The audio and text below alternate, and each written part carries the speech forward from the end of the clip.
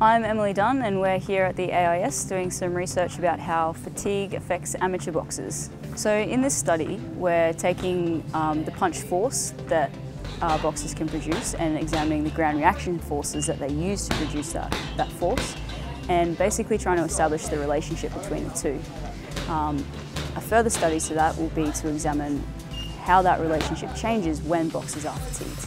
Basically the boxers will do a 3-minute punch test, and this test was developed using the work rates that we see in amateur boxing.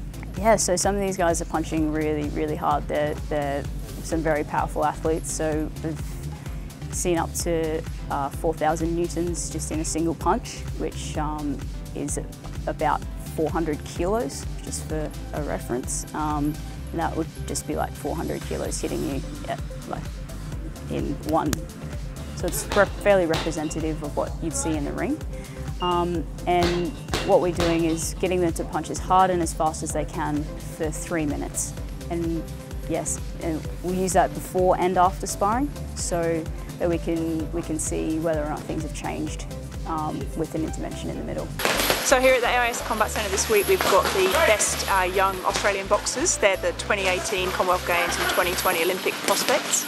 And we've also invited in the Filipino national team who've come over from the Philippines to train hard with our guys. I'm really excited about this study. We don't really know much about the way that boxers can produce the amount of force that they can, and this is a good starting point for that. So first off, finding how they do it and how it's effective. So when we know that, then we can put in place some interventions to potentially minimise the effect of fatigue, and we've got a good test now to be able to tell if we're doing that effectively.